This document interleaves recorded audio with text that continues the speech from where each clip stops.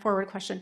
When you said everything will change, Yeah. I know that everything is already changing every second. Of course, but we are focusing on the idea that sometimes changes are backed by the energy of the mass consensus to such a strong degree that it creates a kind of crossroads in your collective energy. And this is what we are sensing coming up in the fall of 2016, where there is an opportunity and a high degree of probability for many different kinds of things in your society to begin to exhibit real change in certain ways. Some of them will be obvious, some of them will not necessarily be obvious at first, but could be traced back to about that time. So it is a nexus point, it is a crossroads point, and you will see what happens.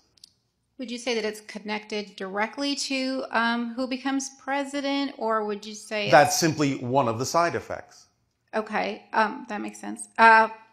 Would you say that I heard another channel, I want to say Andronus, mention that we'd be making a big shift into fourth dimension. Some of us would be making a big shift into fourth dimensional reality during that time. You are already in the fourth dimension. What is meant is that you are shifting into fourth density, which is a different idea. Okay, yes. So is that related to the big shift, the big change? Yes. Okay, so there's going to be... It's an acceleration point in your ascension through the process of going from third to fourth density. It's a major point. It's a major threshold. Is there a specific date, or it's just a phase? The State of the Union. Yes, I can't wait for it. Well, you have to. I know. Well, not really, because it's kind of now. Anyway. It is now, and if you feel like you can get into the vibratory state where you can access all the information that will be given at that time, by all means, don't let us stop you. Okay. Okay. Thank you. Another question was, I specifically remember, this happened a few times in my life, but I specifically remember driving the car.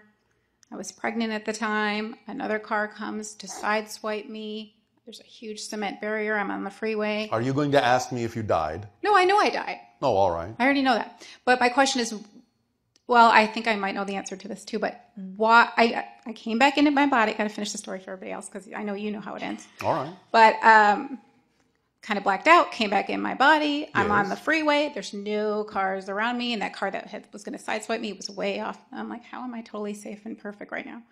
So I know that I left, my body came back, whatever. Yes, it is. But did I do that to prove to myself the quantum physics and everything so I could learn all this? Or why do we choose to just die and come back? Sometimes people, because of the belief systems they've brought up with, will jolt themselves into a new reality very quickly because they know they can.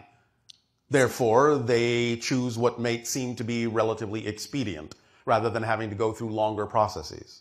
So for me, I think of it as like a spiritual growth, learning. Oh, cool. Now I know that I can just pop in and out. Yes. It gives you a different perspective. That's why it happened. Okay. That makes sense. One that you wouldn't necessarily have had before that experience. Not that you had to do it that way, but you knew you could, so you took advantage of it. Okay. Does that help? That helps. Thank you so much. All right. Thank you. And please drive carefully. Oh, thank you.